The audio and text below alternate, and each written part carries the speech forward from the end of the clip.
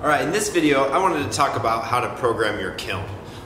When you buy your kiln and it arrives, it's pretty much a plug and play thing depending on if you have the 220 already set up. So I'm going to just teach you how kind of the program or the controller runs. Now every controller is a little different, but they all run on the same principle. So when you're starting out, any program, no matter what it is, has a few basic phases. So phase one, you're going to start here at room temperature. You're then going to ramp up to a certain temperature. In this case, it's 1,000 degrees because this is the point at which the glass starts to get soft. Okay, so once you ramp up here, you get to 1,000. We'll get to the timing on it in a second, but then you're ready to go to the temperature that you desire. So the glass is starting to get soft. You can now ramp all the way up to the, let's say we're full fusing in this case. So we're gonna go 1455. At least that's what System 96 that I use, I fire it at. Okay, we'll get to the time as well in a minute, but ramp up to that 1,000, then you're ramping to your top temperature. Then you're gonna come back down and you're going to hit a point that's called the annealing point. Okay? This is 950. That's what I recommend. Okay? This temperature helps relax the glass. If you do it when it's hotter, you can't anneal it because the glass is still moving. But at this point, the glass has stopped moving. You're letting it settle. And then you can continue to ramp down slowly. Okay, so this is the basic setup of every program that you're going to run. Now the details that come into work are how fast you are ramping and cooling. It's going to depend on thickness and some other variables. Today my standard program that I run, and for most projects that are no more than I'd say 10 to 12 inches, I actually do a platter in there that's 9 by 13.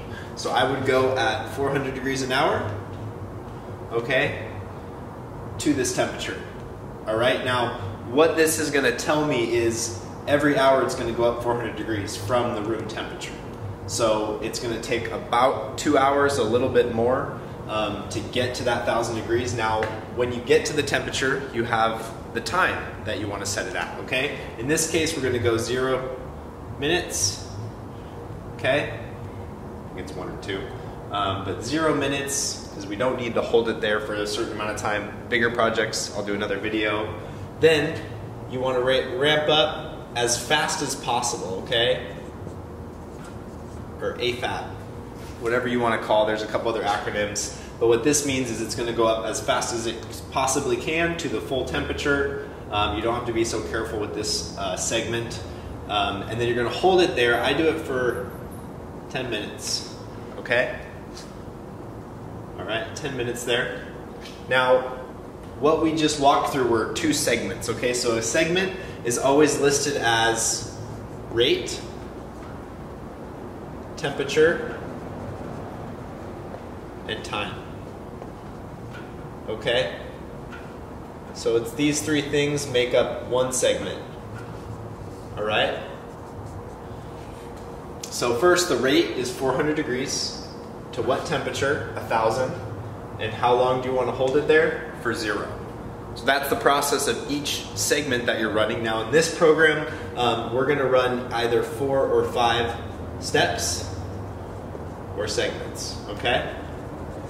Now that's segment 1. Segment 2 would be 9999 to 1455 and hold for 10 minutes. These are the things you would actually plug in. And then on the way down, same thing, we're going to go as fast as we can down to that 950. Now for this size of project, we're going to hold it there for 1 hour.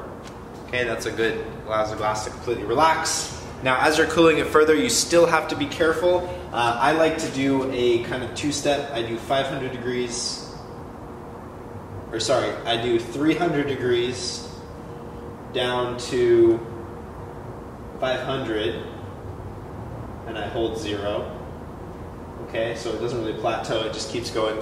And then I go 500 degrees down to 300. Okay, and that's just, it's going to cool somewhat slow down to that 500, and then depending on the size of your kiln as well, that'll affect how much you have to program. But in this case, we can call it 1, 2 steps, 3 steps, 4 steps, and then 5 steps, okay? I run some of my kilns on 4-step because they hold the heat so well, but it just depends on what kind of kiln or size that you're using as to what kind of heat it holds.